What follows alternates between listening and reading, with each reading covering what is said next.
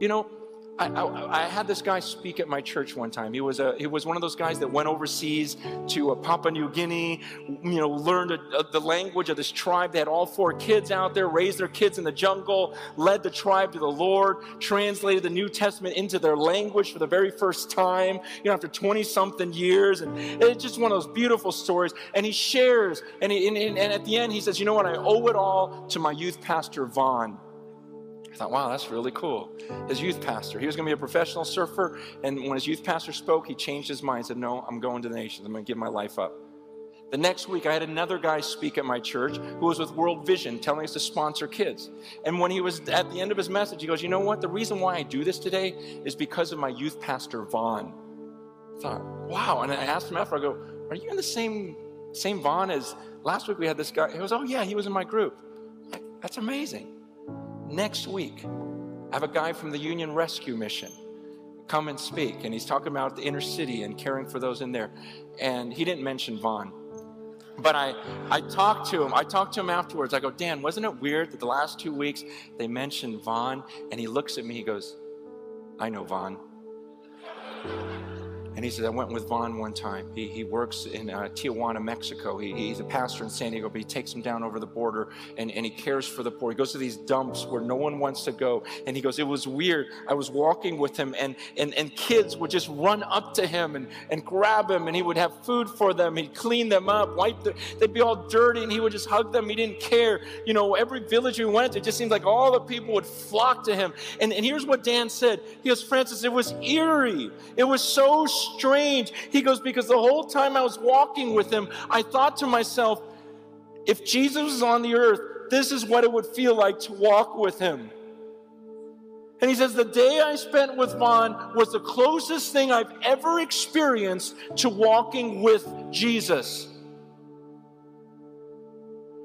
I'll never forget those words, because it was at that moment I thought, man, that's an amazing compliment to say to someone. But my second thought was, would anyone say that about me?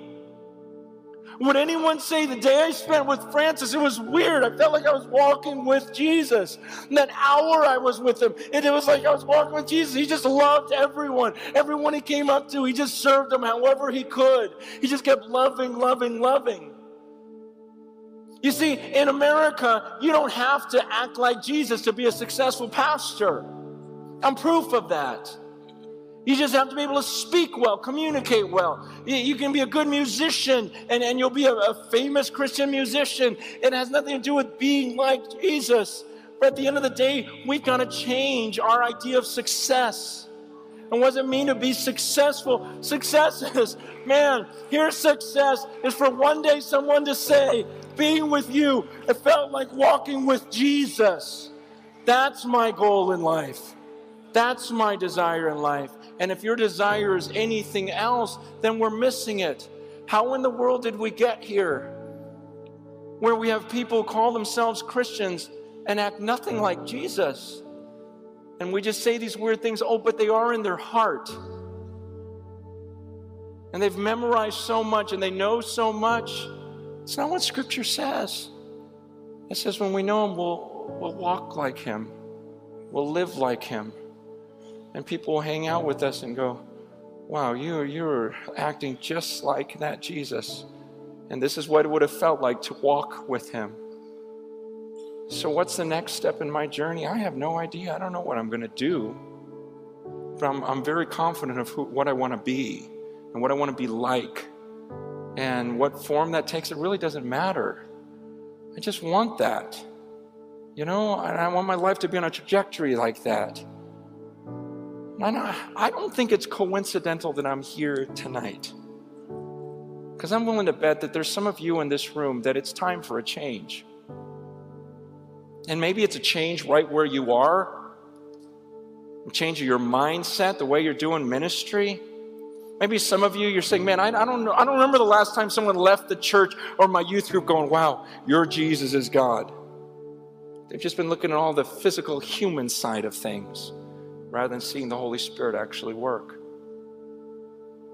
And maybe it's because you haven't really surrendered your life and this desire to be this famous Christian or to have this big church or this big following or whatever else. Jesus didn't have that. When I was in high school and I became a Christian, my first prayer was, God, don't let me lose my friends. I didn't want to be Jesus. I wanted to be a more popular version of Jesus. I did. Who wants to get spit on, rejected? I mean, the truth is, and the nice thing was no one told me I needed to be like Jesus. But as I read the scriptures, I go, no, he wasn't popular.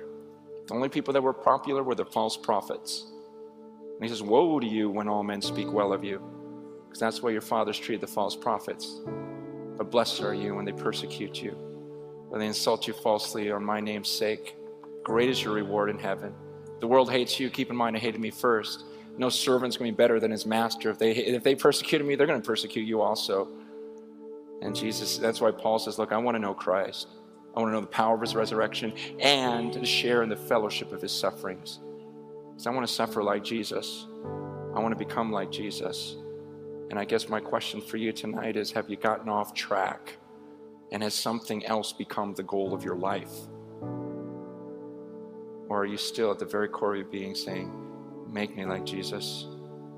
Help me suffer what I need to suffer. Because I want to rise again like he rose again.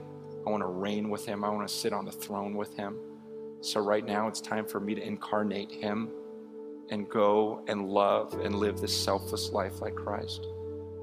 I'm going to have the worship team come up right now. And we're going to have a time where, you guys, I believe so much in the power of prayer. I really do. That's why I asked you. That was not a formality. I just thought, I want this to be real. And I want something real to happen. And I can't make or talk someone into saying I want to become like Jesus. Because maybe some of you, because this is the church system we've lived in for so long, maybe you were never told you were actually supposed to be like Jesus. It's a crazy thing. But we neglect the fact that we were supposed to be called little Christs. It's weird. Being with him is like being like Christ. That's why they started calling them Christians. Like, man, you guys all act like Christ. I'm going to call you Christian. Maybe you didn't even realize that's where the word came from. And that's what we're supposed to be. And I just keep thinking, what if it changed? See, I don't think people say, oh, people in America reject Jesus. And I go, I'm not so sure of that. I'm just not sure they've really seen him. They've heard about him. They heard about what he was like. But our job was to do more than to talk about him. Saying, I want you to walk like him. Talk like him, love like him, sacrifice like him, suffer like him. And maybe you've just lost that focus. And maybe you just feel like maybe even trapped in your ministry. Like, wow, how can I do that and still accomplish all this other stuff? I'm just saying, don't worry about it. Your primary responsibility is to become like Jesus. That's what you were saved for. It's what you were destined for. To be conformed to the image of his son. This is not about being a pastor today. I'm talking about being a Christian and following Jesus. So there came a point when I had to step away from the ministry and go, you know what? It's not because it's not about ministry. It's about me. I'm not seeing myself become more like Jesus. So I got to step away because that's got to be the primary goal of my life.